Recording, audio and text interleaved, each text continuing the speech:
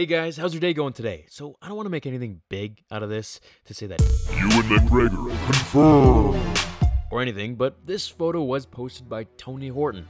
You guys remember that old P90X guy? Anyways, he posted this photo of two of his clients training earlier, about 16 hours ago or so. And, well, what do you know? It's not just Ewan McGregor, but that beard.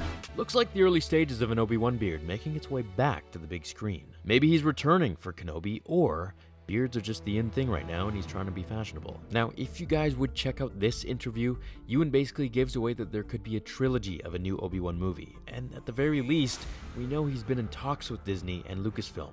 Just look at that smile. Now, I know Disney has been getting some backlash due to Episode 8 not going the way we all thought, but if you could imagine, what would we do if they make an Obi-Wan trilogy and cast some new guy as Obi-Wan? That would make the story so much harder to follow and connect with. Ewan's older, Obi-Wan's older, it fits, it makes sense. The beard gives me hope that we might just have another happy landing. That's all, guys. I don't want to make anything more out of this little video here. The Obi-Wan Kenobi movie, or trilogy, is supposed to take place after Revenge of the Sith and before A New Hope.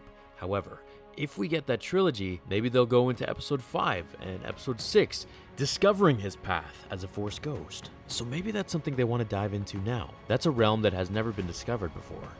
So let me know, guys, could this be just grasping at straws, or are we onto something for the suspected 2020 release of an Obi-Wan film? You know, now that I think of it, that's actually just after Episode 9 releases, so maybe it'll be like a Episode 8 Han Solo type of thing, where we get Episode 9 in the fall or in the winter, and then a Kenobi film in the spring-summer. That'd be kind of cool. Thank you for watching today's episode of Star Wars Theory, everyone.